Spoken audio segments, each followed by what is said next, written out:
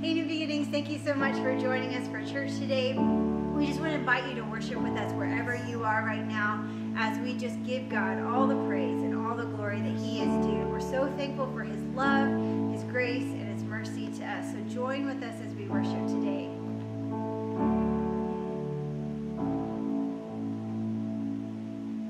For God so loved the world that He gave His only Son, that whosoever believes will not perish, they shall have eternal life.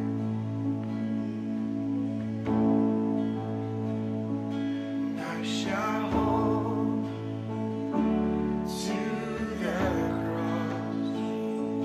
I shall hold to God alone, for His love has salvaged me, for His love has set me free. For God so loved the world that He gave His only Son,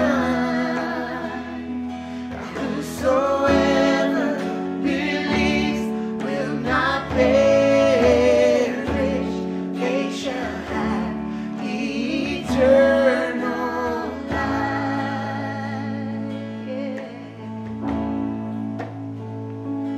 I shall wait upon the Lord. I shall wait upon His word, and by His grace I am relieved. By His grace I am redeemed. For God so loved the world that He gave His only Son, that whosoever believes will not perish, they shall have eternal life. Oh yes, oh we praise you, Lord. Oh we thank you for your love. Oh sing by His precious blood, we've been set free. Sing it out. By His precious blood I have been set free, for the glory of Jesus' name.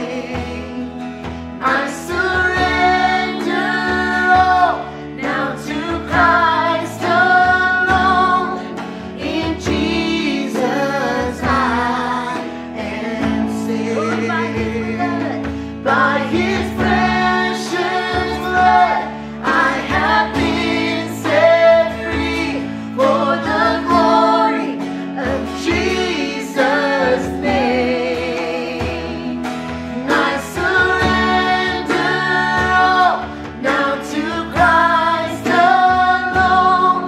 In Jesus I am saved. For God so loved the world that He gave His only Son, that whosoever believes will not perish, they shall have eternal life. Yes, they shall have eternal life. Right now, where you are, thank Him for that precious blood that He shed for you, that He shed for me, that Jesus willingly died on the cross for us to give us eternal life, to give us hope, to give us freedom. We're going to sing that part again. By His precious blood, we've been set free. let's choose right now this moment to walk and live in that freedom that he freely gives us. Amen. Oh, yeah. By his precious blood, I have been set free for the glory of Jesus' name. So I surrender all now to Christ alone. In Jesus I am saved. God, we thank you that we can surrender to you, Lord, because we can trust you with everything. God, no matter what we're going through, no matter what storm is coming, no matter how hectic or uncertain our world gets, you, God, are our certainty. We look to you right now in this moment. We choose to look to you, to worship you, to praise you, no matter what's going on. Because with you we can say it's well with our soul. Grander earth is quaked before, moved by the sound of his voice, seas that are shaken and stirred can be calmed and broken for my through it all, my eyes are on you. Through it all, it is well. Through it all, my eyes are on you. So it is well with me.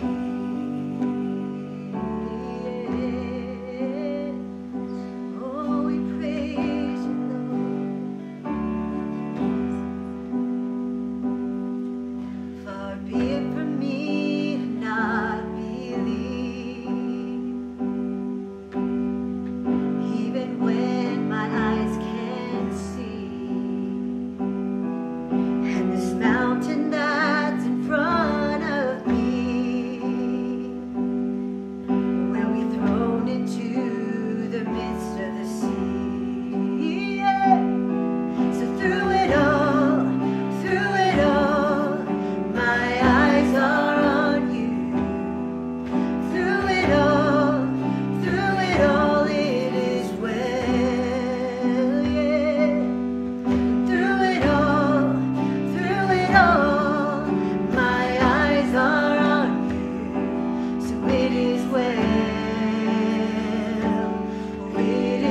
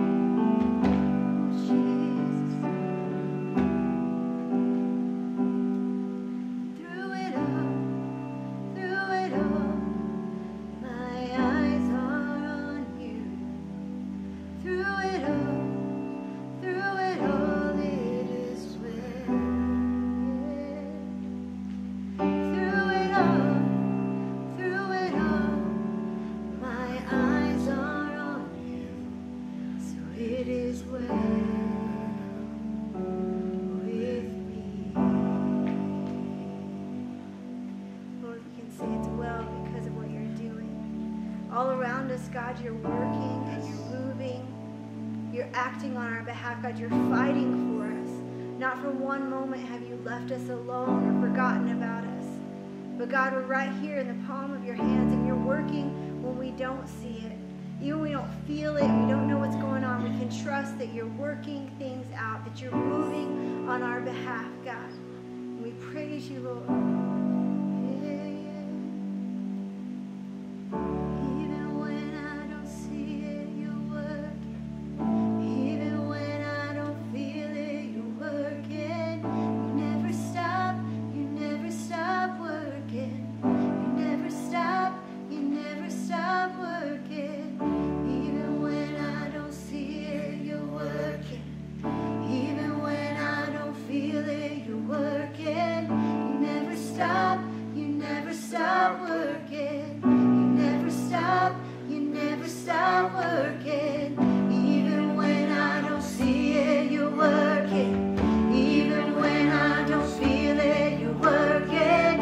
You never stop working. You never stop working. Even when I don't see it, you're working.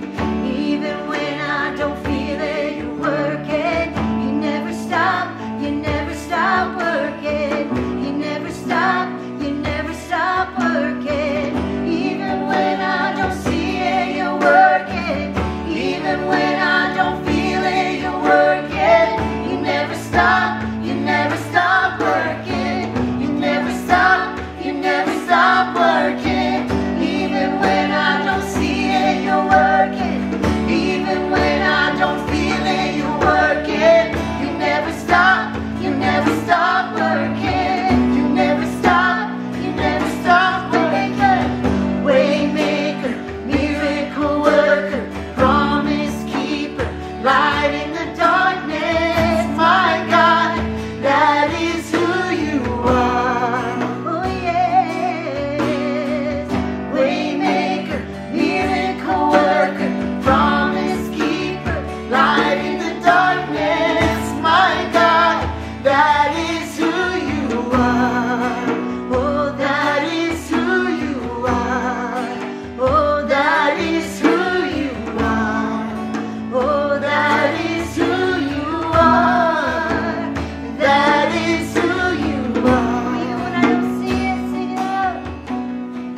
Even when I don't see it, you're working. Even when I don't feel it, you're working. You never stop working. You never stop working. Even when I don't see it, you're working. Even when I don't feel it, you're working. You never stop working.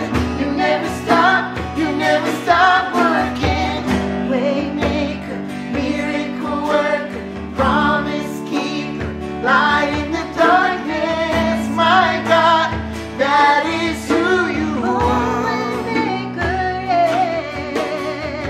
Waymaker, miracle worker, promise keeper, light in the darkness, my God, that is who you are. Waymaker, miracle worker, promise keeper, light in the darkness, my God, that is who you are. Sing it, Waymaker, he's gonna make a way. Waymaker, miracle worker, promise keeper, light in the darkness, my God, that is who you are. So one more time, even when I don't see it.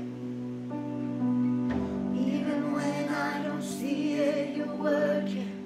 Even when I don't feel it, you're working.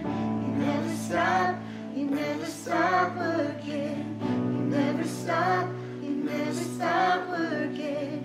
Even when I don't see it, you're working. Even when I don't feel it, you're working. You never stop working. You never stop working. Thank you, Jesus. God, thank you that you're always working. You're always moving. We praise you today, Lord. praise you, we magnify you, we glorify your name, God.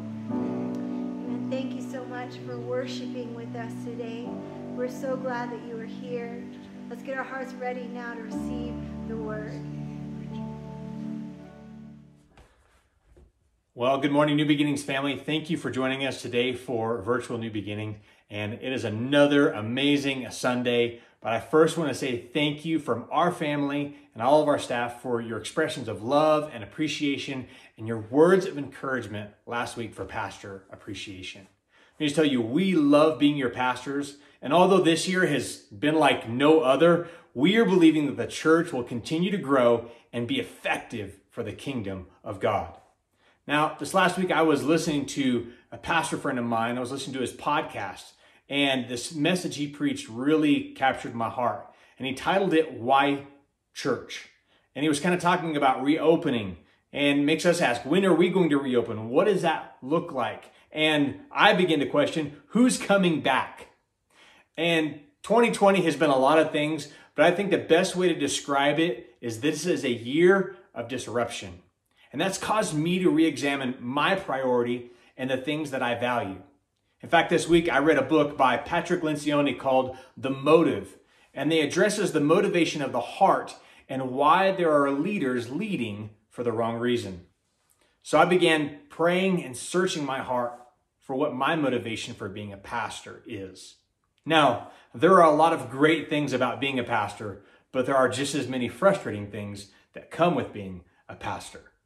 But one good thing that is a reason for being a pastor has to be the calling to love people and shepherd them to the Father. That essentially is leading people to Jesus. And when we do that, it's not about a title, whether it's reverend or bishop or senior pastor. But let me just tell you, for the Los Angeles Dodgers, it is all about the World Series title. Woo! It's also not about the stage or the lights. Because truthfully, sometimes it's hard to come up with messages every week after week after week and expecting to hit a grand slam. But most people expect it. Even when you hit a solo home run, they say, why did you waste that? It's also not about the pay. Now, we're blessed, and I'm not complaining at all, but most pastors don't get into the ministry for the salary packages or for the benefits. Why do we do it? Because it's about God's people. And I tell new ministers all the time that if you don't like people, the ministry will eat you alive. In fact, there's even a joke that we say as pastors that says, if it weren't for the people, the ministry would be amazing. But it's about the people, and without the people, there would be no ministry. But it's caused me to think about the effect that this disruption is having on the church. Not the building, but the people that make up the church. And this is the perfect opportunity to ask ourselves, why do we do the things that we do? Or to even go deeper, like my friend said, why church? Or what was God's initial motive for the church? And as we think about why do we do what we do, those are called our habits or our culture that we've established. And so why do we have church on Sunday when Saturday was the traditional Sabbath as the last day of the week? Just look at your calendar. And why don't people dress up for church like they used to, wearing their Sunday best? Or you might ask, why do we serve coffee and donuts at church? Because is that what church is really about? How come we don't have 3-hour services like I remember as a kid going to? Or church on Sunday evening, or Wednesday evening, or Sunday school before Sunday morning service? Some would say because we're too busy. I would say that our schedules had filled up with other things. And I do know that church culture has changed dramatically since I've been in ministry. If we look at statistics from the Barna Research Group, they tell us that the average church attender attends 13 services a year. So that's one service per month, plus Christmas as a bonus. And since COVID, our culture has had to adjust even greater. And I'll be honest with you, that it's been nice having all of the service elements done before Sunday and being able to jump online and engage with other church people or either other churches, watching my friends who pastor. But my question is that sustainable? You see, for some, they don't even get out of bed to watch service, which there's nothing wrong with that. But I have a fear that people are going to show up in their PJs when we get back to having in-person services. And I recently had someone ask me, when are things going to get back to normal, Pastor Sean? Back to our regular church gathering? Well, first off, I don't have an answer. Secondly, what if God wants it to look different? In fact, there are some churches in our state and in our surrounding states that they're back to their regular scheduled broadcasts. They're doing in-person services. But I also know some that don't know when or what it will look like when they start that journey again. Just like us, I don't know what that's going to look like. But we are trying to follow our governor's orders within reason and also continue to meet the spiritual needs of our people. We are the church. I think a big question is to evaluate is, what is my commitment to the church? And why? Now I'm asking as your pastor because I believe that we need to have a conviction about what we are a part of. A recent Barna study said that 1 in 3 regular church attenders hasn't attended at all, that's online or in person, since COVID. And I think that there's a revelation through this COVID disruption that we must evaluate why we do church. So I began thinking about Revelation, right? I was reminded of John on the island of Patmos and the letters that he wrote to the 7 churches that were there. The first one that he writes is basically an instruction, but he says in verse 2 of chapter 3, he says, I know all the things that you do, and I have seen your hard work and your patient endurance. I know that you don't tolerate evil people. You have examined the claims of those who say they are apostles, but are not. And you have discovered that they are liars. You have patiently suffered for me without quitting. Now, John is encouraging them, but he also says, but I have this complaint against you. You don't love me or each other as you did at first. And then John each letter with a similar closing. Verse 7, he says, anyone with ears to hear must listen to the Spirit and understand what he is saying to the churches. We must listen and understand. And he says, to everyone who is victorious, I will give the fruit from the tree of life in the paradise of God. Now, I'm sure as you read that or heard that, there were things that jumped out at you, and maybe some that didn't jump out to others. That's called conviction. So what has God convicted you of through just this simple passage I just read? Maybe you haven't worked as hard as you could have or should have. Maybe there's some conviction because you have no patience with people or things. Maybe you do tolerate evil people.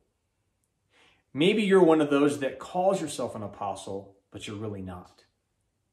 Maybe you're a liar or a quitter.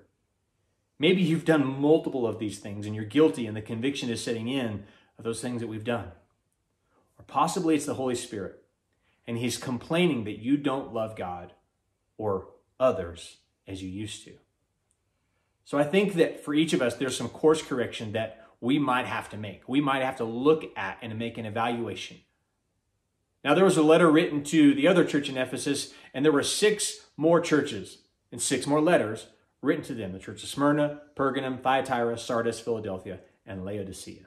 Those are some fun names. Just try to say those names 5 times real quick. So I want to give you some homework this week because I don't have enough time in today's message, and it's good for you to read and study. I want to challenge you to go back and read Revelation chapter 2 and 3, and then ask the Holy Spirit, what are the things in these letters applies to me? You see, because John wrote them to those churches, but he also wrote it to us as the church. But I want to close today by looking at the letter written to the church in Laodicea. Verse 15, John writes, I know all the things that you do, that you're neither hot nor cold, and I wish that you were one or the other. But since you are like lukewarm water, neither hot or cold, I will spit you out of my mouth. Puh, nasty. You say, I'm rich. I have everything that I want. I don't need a thing. And you don't realize that you are wretched and miserable and poor and blind and naked. So I advise you to buy gold from me, gold that has been purified by fire, and then you will be rich. Also buy white garments from me so that you will not be shamed by your nakedness, and anoint your eyes so that you will be able to see. I correct and discipline everyone I love, so be diligent and turn from your indifference. In verse 20, he wraps up, he says, look, I stand at the door and knock. If you hear my voice and open the door, I will come in and we will share a meal together as friends. So those who are victorious will sit with me on my throne, just as I was victorious and sat with my Father on his throne. Again, John says, anyone who has ears must hear and listen to what the Spirit and understand what he is saying to the churches. So we see here in John's letter from the Holy Spirit to the church in Laodicea that they had become lukewarm. And the rebuke is simply this, that God wants us either to be hot or to be cold.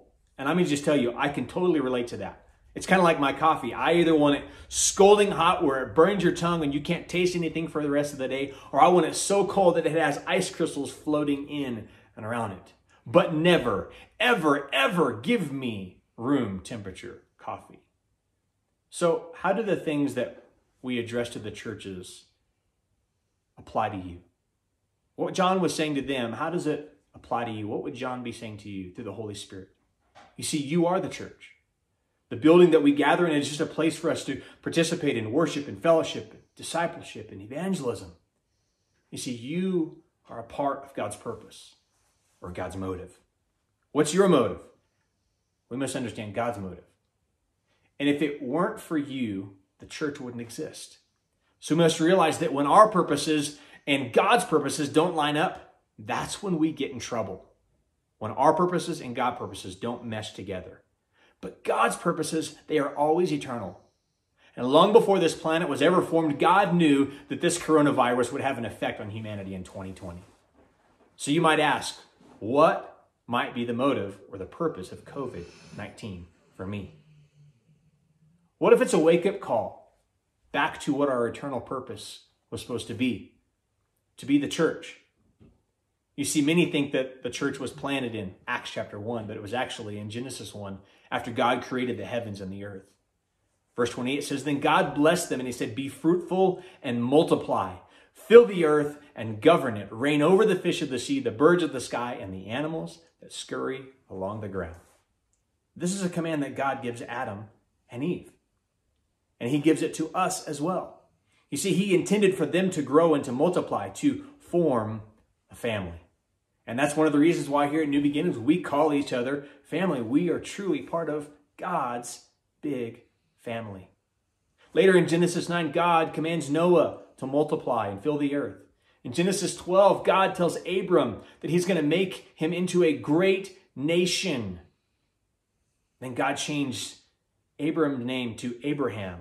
And that's where we get the song. Father Abraham had many sons, and many sons had Father Abraham. I am one of them, and so are you.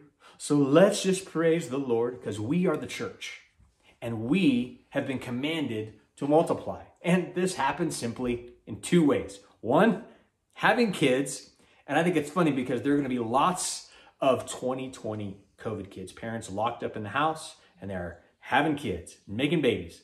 And number two, that's reaching the lost. You see, Jesus says in Matthew 16, upon this rock, I will build my church. And Jesus is the cornerstone of that foundation, but you and I are a building block to the church. You see, we're a part of the story that began way at the beginning of creation. How cool is that? That God thought of you and he wanted you to be a part. That we get to be a part of the story of God's eternal purpose. And you and I, we have opportunities every day to be the salt and the light of Jesus to the lost, hurting, and confused world. You see, you and I, we can offer hope, we can offer healing, and we can offer the truth through Jesus. You see, but we get so busy with our motive and our purpose that we forget what God wants to do through us. Now, I don't know what the future of New Beginnings looks like. I don't know when we'll get back to regular service. We have some things in the work. But what I do know is that when we follow God, he is always with us and he always works out things for our good. Even thinking about Pastor Derek from last week, he said that we need to be a church of encouragement, not a church of complainers and arguers and whiners and babies. So come on, church. If John were to write a letter to New Beginnings, what would it say? What would he say that we have done good at? What would he say that we are known for? And also, what would he say that we could do better at? What correction would he have for us? And I think we have to look at that scripture that says, anyone who has ears to hear, let him listen and understand what the Spirit is saying. So I've been praying for you this week, knowing that this message was coming, but I want to pray over you right now. God's favor and God's blessing. I want us to really listen to what the Holy Spirit might be saying to us. God, we come before you today. Lord, we thank you for your word. We thank you that you included us in your story, that you included us in your purpose and your motive. God, we are your children, and we were created in your image. And Lord, I pray right now for anyone who might be watching or listening to this service today. God, that maybe they don't have a right relationship with you. Maybe they've never asked you to come into their heart to forgive them of their sin. That God, right now, wherever they're at, you are there with them. And God, they can simply engage in that relationship by asking you to do that. So God, I ask right now, God, you know every person who's watching, every person who's listening. And God, you know exactly where they're at. And God, I believe that there are those that want a relationship with you. God, today, we encourage them. We lift them up. We pray for them today, God. God, that you would write their name down in the Lamb's Book of Life. God, that they would make you their Lord and their Savior. God, that they would serve you. God, I pray for us today as a church, God, that we would feel the conviction of the Holy Spirit, not the condemnation from man. God, the things that even that I said that they would not come from condemnation, but they would come from the conviction, God, that you've put upon my heart and my life as the pastor. God, that you would help me to lead this flock of believers, this group of apostles, God. It wouldn't just be a title, but God, it would be a purpose, God, to fulfill what you've called us to be. God, help us to be the church. God, and even though we may feel like we're scattered because we can't gather, God, we know that you are with us. God, we know that you're doing great things beyond what our physical eyes can see. So, Holy Spirit, help us to hear what you want us to do. Help us to understand what it is so that we can be obedient and follow through with it. God, today, we thank you. We pray, God, that you would give us the motivation of your heart. God, not our motivation, but your motivation. God, I thank you for this church. God, I thank you for the things that you're doing, even without us fully understanding it. And God, we are careful to give you the thanks and the praise. In Jesus' name we pray. Amen. Thank you, church, for joining us today. I just want to encourage you to chime in if you haven't already. If you want prayer, our prayer partners are going to be doing a Zoom prayer call. And so you can look for the info. We'll have that posted up here in just a little bit. We love you so very much. God bless you. Have a great rest of your Sunday.